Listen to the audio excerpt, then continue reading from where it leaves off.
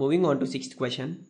Show that line segments joining midpoints of opposite sides of a quadrilateral bisect each other. Now moving on to solution. Let us assume a quadrilateral ABCD in which P, Q, R, S be the midpoints of sides AB, BC, CD and DA respectively.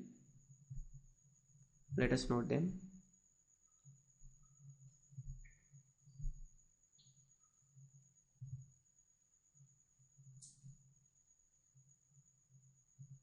Now we are required to prove that line segments joining midpoints of opposite sides bisect each other, that is QS and PR bisect each other.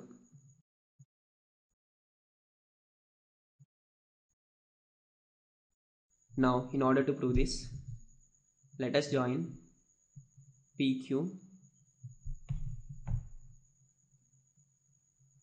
QR, SR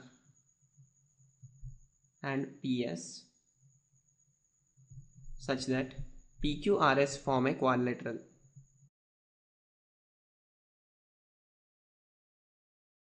Now let us also join the diagonals of quadrilateral, that is AC and BD.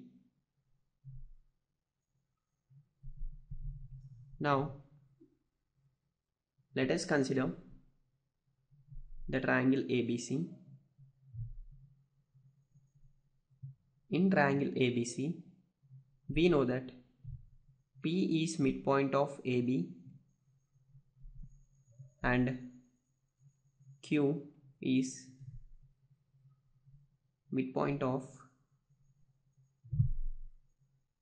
BC.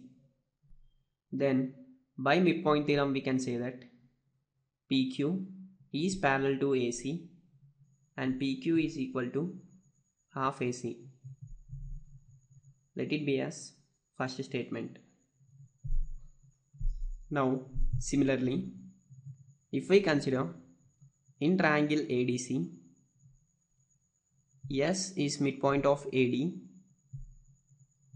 and R is midpoint of DC.